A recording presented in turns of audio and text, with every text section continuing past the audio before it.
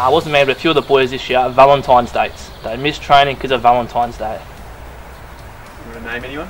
Oh, Josh Foster. I couldn't find my car keys and training was 100 metres down the road. I'll pretend that I'm at work a lot, so... Watching Married at First Sight. Had no reception. I fell asleep on the couch playing Fortnite. I never miss training because I love my coach and yeah. I like going to training, but Matt Wilkinson missed training because he had an appointment to get his legs waxed one day. Fell down some stairs on a night out. This isn't me, this is from the other girls. Two of the girls went to Spotlight. Fabric shopping. Probably saying I have to work late, but just at home. I was seasick one time, missed training. Just play straight, work every time. It's funny that I never actually had one, but 3 weeks ago I just got a new dog and he ate my shoes 100%, so I couldn't train.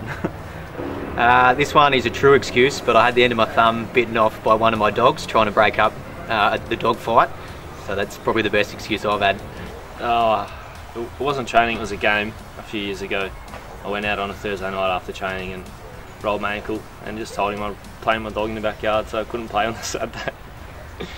Look, I don't really miss training these days, but back in junior football, I said I had detention, even though training starts at 6 o'clock and school finished at 3.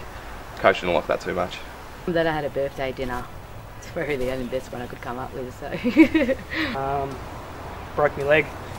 I'm usually pretty good with training. I like to go to most of them, but my sister did let the coach know that she had to make a bed instead of coming to training one night, so it's pretty poor. Haven't been too many bad ones. I'd just say your typical working late or you got a dinner. I probably used the fake funeral excuse a couple of times. It's probably a shocker.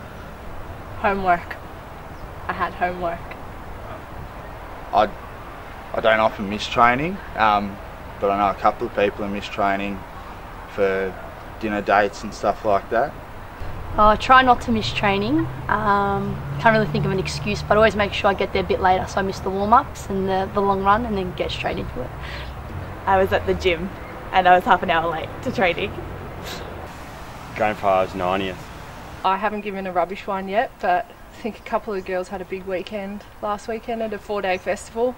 Tuesday they all had apparent injuries, so I don't know about that.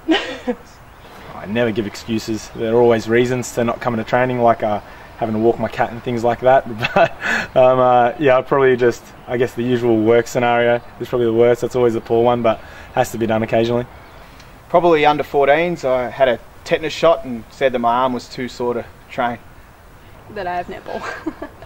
Happens every Thursday.